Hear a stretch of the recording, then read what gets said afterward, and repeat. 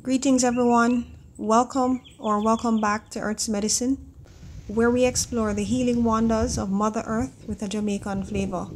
If you're new here and you like to learn about the medicinal uses of plants that are grown in Jamaica, then consider subscribing. It's totally free, and turn on your post notifications so you don't miss any of our uploads.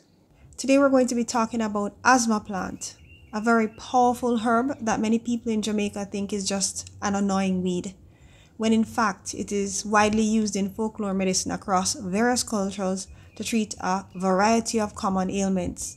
So without further delay, let's get straight into the video.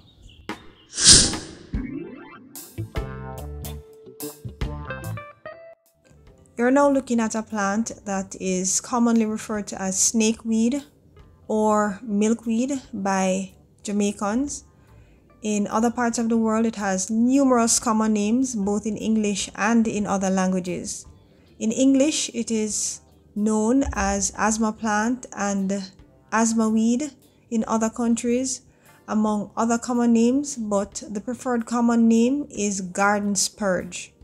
Now, in the Philippines, it is commonly referred to as tawa tawa, and many people in other countries also use this common name.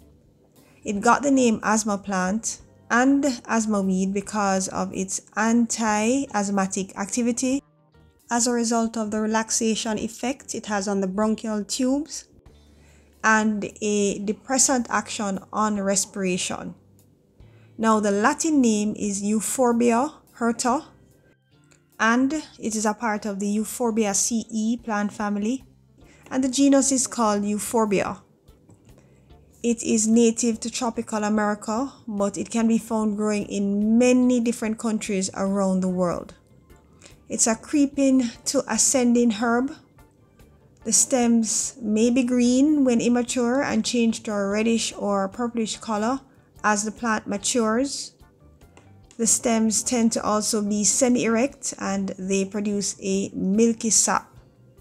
The plant can grow between 15 to 50 centimeters tall. The leaves are oblong to lanceolate in shape with a pointed tip and a finely toothed margin, and they're also oppositely arranged on the stems. Now, the upper surface of the leaves are often reddish or purple blotched, and the underside is pale green. The flowers are small and greenish to brown to pinkish in color, and they are formed in clusters.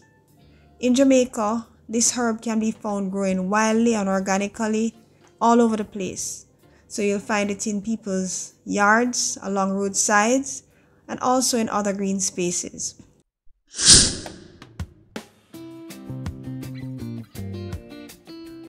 To make medicine, people use the roots and the parts that grow above the ground. In Jamaican folklore medicine, people take the fresh or dried leaves and use these to make tea, which is taken for asthma and to help control high blood pressure. People also apply the milky sap externally to remove warts from the skin. In other parts of the world, the plant is brewed into a tea and taken to treat a host of health issues, like for example anxiety and stress. They use it for diarrhea, dysentery, intestinal parasites, asthma, bronchitis, hay fever, and the flu. People also use it for athlete's foot. They use it for dengue fever, malaria, and the production of blood platelets. People also use the plant externally too in other cultures. They put the milky sap on ice dyes. They make up poultice from the leaves and place it on boils. They use the plant as ear drops. For snake bites, they cover the crushed plant onto the ear of the bite.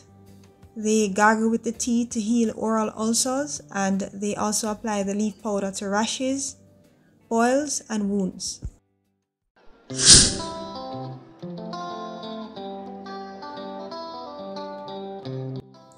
Just some words of caution, guys. This herb isn't recommended for women who are pregnant or breastfeeding. Using it for more than 7 days consecutively isn't recommended. A break of at least 7 days is recommended before reusing it, and internal use of this plant can cause increased urinary frequency. That's it for now, guys. Thank you for watching, and I'll see you in the next video.